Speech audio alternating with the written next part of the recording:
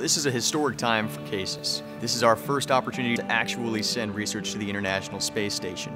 This launch, it's a culmination in a sense of a lot of hard work that's been made by our team, but then also working alongside researchers that are interested in utilizing the ISS for Earth benefit related research. So this particular launch of Orbital is of course new. It's its first flight, and it adds to our current availability of the SpaceX vehicle, which provides our science up mass as well. It allows us to add more flights to station per year, which of course enables more research.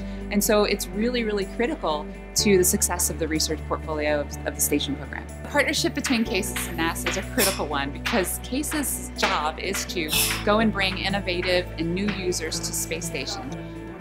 In 2010, I created the Student Spaceflight Experiments program, and we're here because under that program we've got 23 experiments designed by student flight teams flying on Orb-1. CASIS has been a remarkable partner. Because of CASIS support, about 6,000 students have been fully immersed in microgravity experiment design for this mission. For me personally, it was terrific to watch the kids because you can kind of see that spark in their eye and how excited they are to be in an environment like this, to be here and know that their research is going to go to the International Space Station. We had to design an experiment that would go up into the International Space Station. We had to create a proposal and then submit that proposal to our school, and then NASA chose the winner for our school. Which luckily, was us. It's amazing how once information got out that we had the opportunity to send something to the International Space Station, our community just rallied behind us because they want us to be successful. Not many people can say they've been able to send something in space, and so, especially a teenager. 5, 4, 3, 2, 1. We have ignition.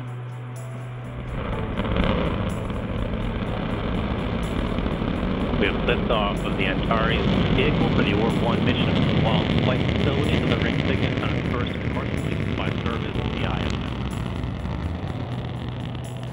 This launch signifies an incredible success. First, you have Orbital Sciences, you have NASA being involved, you have CASIS being involved, but then on top of that, the research that CASIS was able to broker on this launch. So you're talking about education, you're talking about academic institutions, you're talking about commercial companies, and you're just talking about great research going to the ISS in general. I mean, this is a huge success for everybody involved. Cygnus is currently 30 meters and holding away from the International Space Station. As you can see here, the distance not very far between the arm and Cygnus.